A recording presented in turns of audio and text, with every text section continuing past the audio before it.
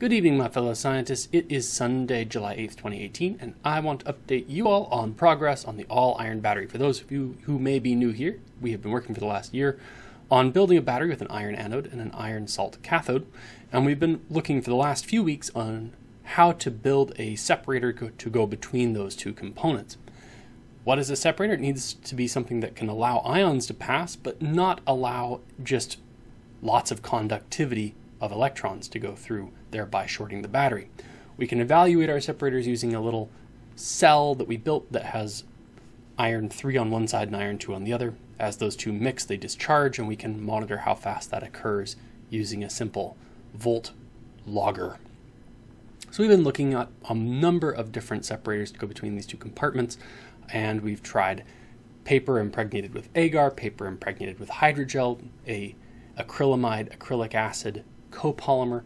We've tried paper impregnated with Nafion, which is a well-known fuel cell and battery separator material. Unsurprisingly, that's been the best so far. And then we've also tried today to use a 64 nanometer controlled pore membrane, which is sort of another contender for high price, high performance.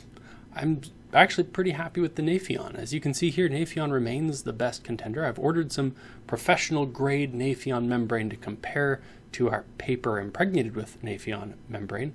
And one more trial we want to do this week, the commercial grade synthetic polyacrylic acid came in yesterday, so we can try that this week and see if this diaper absorbent material may be a substitute that one could use in a sort of low-tech scenario instead of trying to resynthesize a hydrogel membrane from scratch, which is what we did with what I would call marginal results, as you can see there.